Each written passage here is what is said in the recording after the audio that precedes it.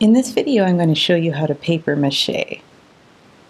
And in order to do that, you need some paper mache paste, and you'll need some strips of newspaper of varying sizes. And of course, you'll need an armature that's ready to be paper mached. So for this armature, I just created something out of crumpled up newspaper and tape. There's many ways to create an armature, but if you watch the first part of my trophy head videos, you'll figure out how I made this one. So let's get started. Usually when we start paper macheing, generally we want to start with like the weaker areas first. So if you notice that there are any parts of your sculpture where the tape just doesn't want to stay down, or things are a little weaker, like it might be coming off or possibly just a little wobbly and you want to strengthen that, that's a good spot to start. If everything is really sturdy, you can just start anywhere, maybe start with the larger areas first and then get smaller as you go. So a couple of tips when you are working with your paper mache paste. You don't want to have too much paste on your hands. Like if it's just dripping and making huge puddles of paste, then generally you have a bit too much. So you want to have enough paste to saturate the paper. So if we're using newspaper, it's going to get kind of transparent, and that's going to tell you that it is ready to use. So it won't be crunchy anymore. It's not going to make wrinkly noises. It's going to be transparent and soft. It should tear easily once the paper is fully saturated. So if you do have too much paste on the paper, you can always just take your fingers and kind of squeeze the extra paste off of the paper. And once you do that, you'll just start wrapping the paper onto your sculpture and just trying to get everything to lay smoothly. So if you feel that you are getting lots of wrinkles on your paper, you might need a smaller piece of newspaper. If your newspaper is really saturated with paste, it's likely that you can kind of fold the paper over on itself to make it lay more flat. Once you start getting a fair amount of paste on your hands, then usually you aren't going to have to dip your hands in the paste every single time. So once I have enough of this paste on my hands, it's not going to be dripping because I don't have too much, but it's also just enough that I can kind of rub the paper back and forth between my hands and kind of rub the paste into the paper. So you'll see that once it's ready to go, it tears really easily. So if you need smaller pieces, you can start working that way. And when I lay my pieces down, I really want to overlap everything to make sure that it stays on and becomes one solid piece.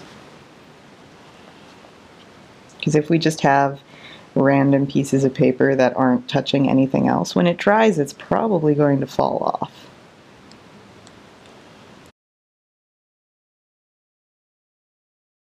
You can see how I also am wrapping my pieces onto the base in addition to the form of the creature, so that's going to help keep everything attached onto the base.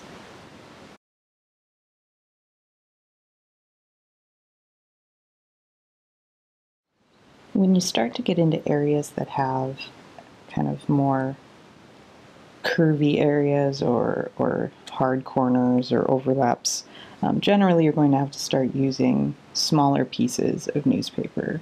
So usually what I end up doing is just taking medium-sized pieces and then just tearing them down into strips. And I feel like the strips tend to work pretty well to fit into those curves without wrinkling so much. And then if you do have difficulty kind of laying everything flat into the area, you can always take another strip and go the opposite direction across what you just laid down. And that's going to help kind of push everything in so it stays down without creating any gaps or bubbles between the newspaper and your armature.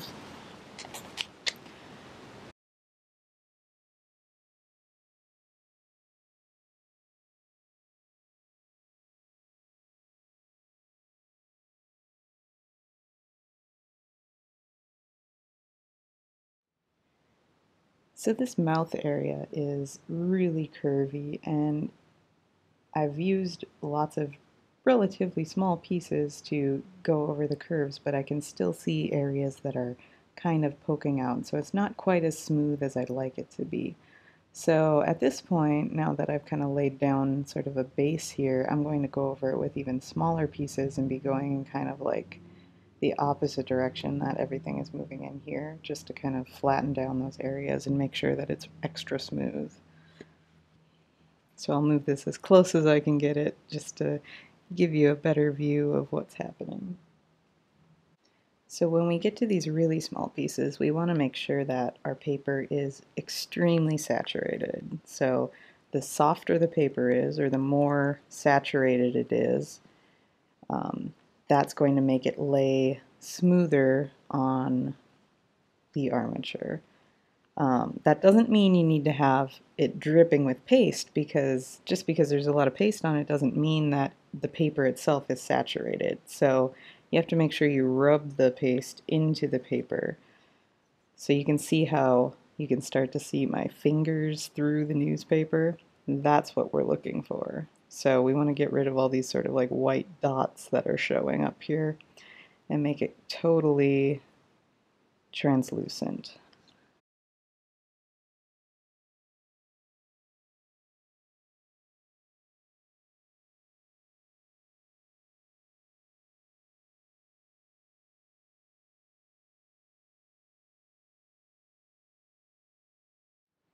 One thing you'll want to do while you're working with paper mache is to always be on the lookout for areas where you might see your newspaper starting to lift up or get bubbles underneath it.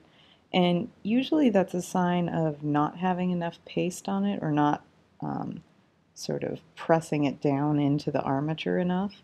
So if you start to see any of those areas, first you can always just try smoothing it down with your fingers and a little bit of paste. But if that doesn't do the job for you, then usually putting another strip over the piece, going in sort of the opposite direction, is usually going to be enough to keep the pieces of newspaper from coming up as they dry.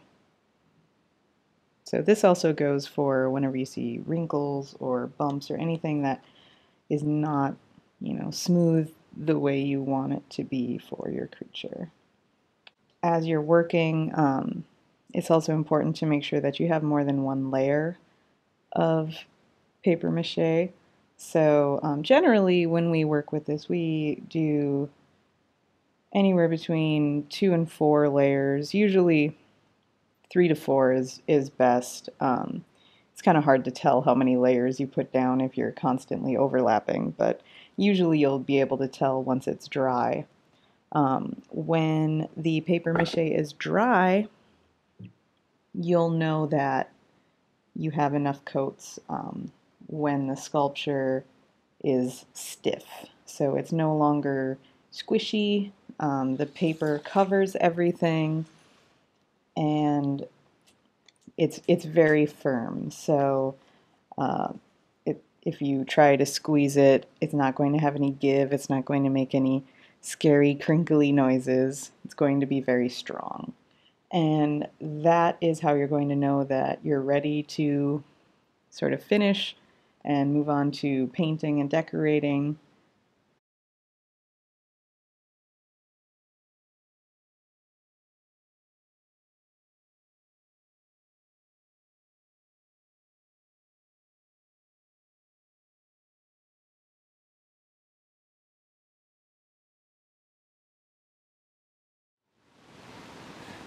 I've let this dry overnight because I got a coat down, and then generally what I have to do is get the backside. So when your stuff is wet, you don't usually want to tip it over because the paper mache might stick to the table and then rip pieces off. So it's a good idea to do, one side at a time. That way you don't have to worry about anything getting ripped off from drying and sticking to anything. So you can see that some areas didn't really want to stay down too well, and that's fine. Usually with the first coat, we have some problems like that if there isn't enough paste or whatever reason, if the paper's not saturated enough. So all I need to do to fix that is just put more layers over the top of it. And as I had said earlier, you'll know when you have enough layers on when if you squish it, it's going to feel hard. So mine's still a little crunchy, you can hear it. So, and just a little squishy still, so it's going to need a couple more coats to really make it ready to paint. But what I'm going to do first is reach all of the places that I couldn't get to yesterday. So I'll just flip it over, find a good balance for it, and then work from there.